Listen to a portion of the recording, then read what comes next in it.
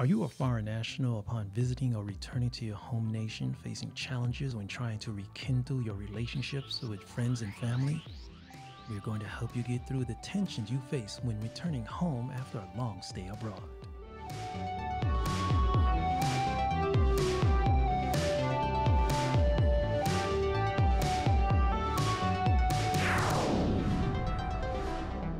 People choose to travel and live overseas for many different reasons. In the beginning, some people may have gone overseas to further their education, search for financial opportunities, seek romance, or simply search for adventure. And the desire to travel overseas can come from a variety of different sources. The desire to travel abroad may come from someone we admire, a book we may have read, or even a movie we may have seen. For some, the search for something missing in their lives may be the only reason they look to travel abroad. So as you can see, the reasons are countless and sometimes can be left to the imagination. Today, I would like to talk to you about the times when a foreign national returns to his or her home nation for short visits, for a vacation, or for attending a family event like a wedding or even a funeral.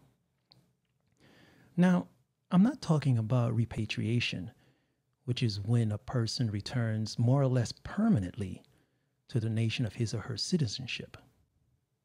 Returning home for most foreign nationals is usually for reconnecting with parts of their past.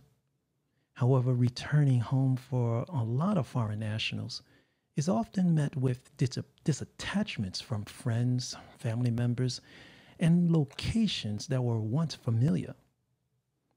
In this case, especially for those who are returning to their home nation after a long absence, it may be necessary for them to reset their relationships with their relatives and friends whom they haven't seen or communicated with for a while.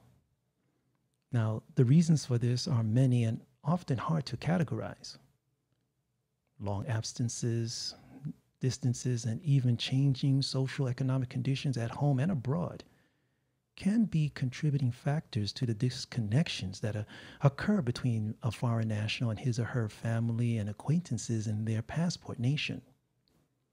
So in order to continue their relationships, all parties involved may have to go through some type of readjustment or rekindling period.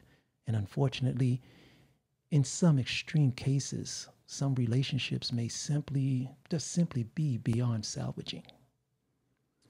Now, some foreign nationals who have returned home after a long stay abroad may find themselves unfamiliar or out of touch with friends and family members, and even the surroundings that were once a topic of many past conversations and experiences.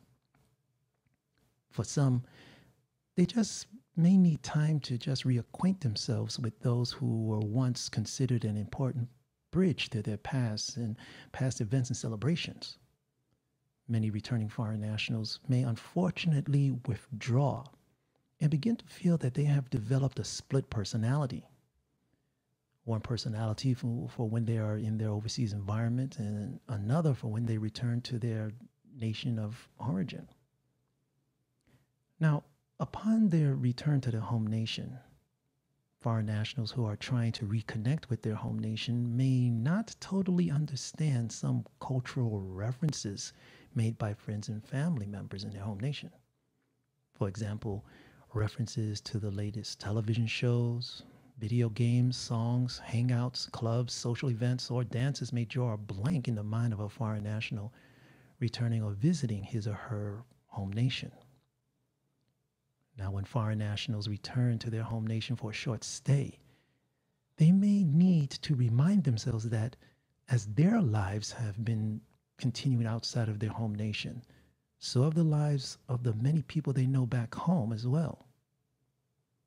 Now, it is quite normal for foreign nationals who are returning home after a long stay abroad to be excited about wanting to share their overseas experiences with friends and family members back home. However, the excitement to share experiences may frankly cause some unpleasant side effects. The topics a returning foreign national may bring up about his or her experience overseas may not be totally understood or even accepted by friends and family in their home nation, much of which, frankly, could become overwhelming and confusing to some family members and friends.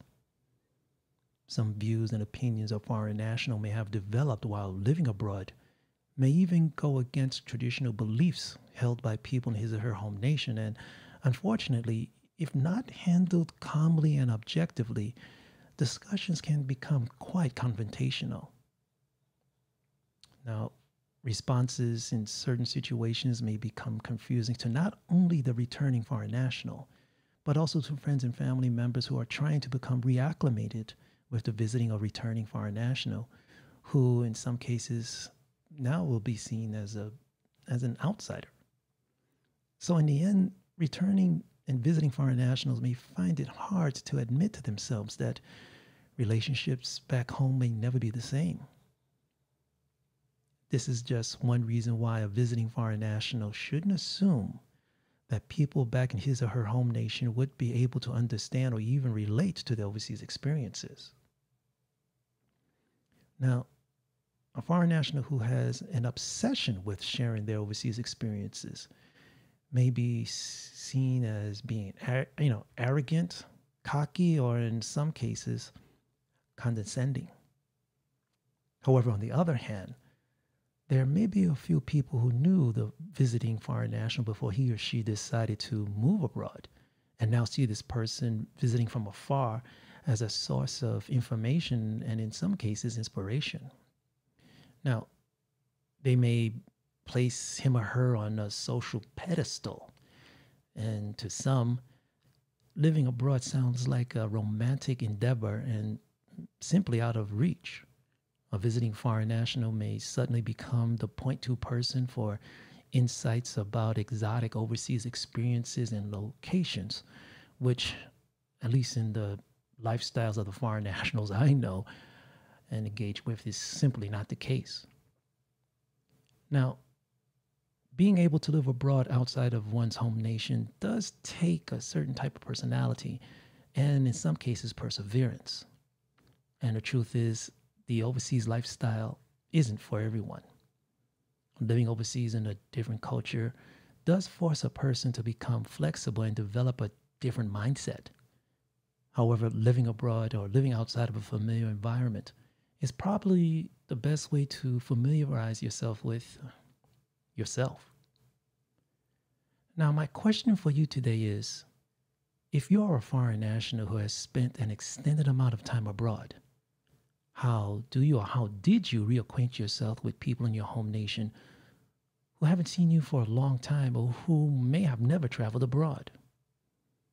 What steps did you take to get acquainted or reacquainted with friends back home without sounding or being labeled an outsider?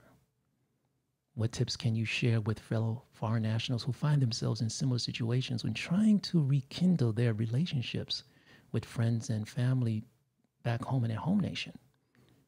Your experience could be quite valuable to those facing such challenges.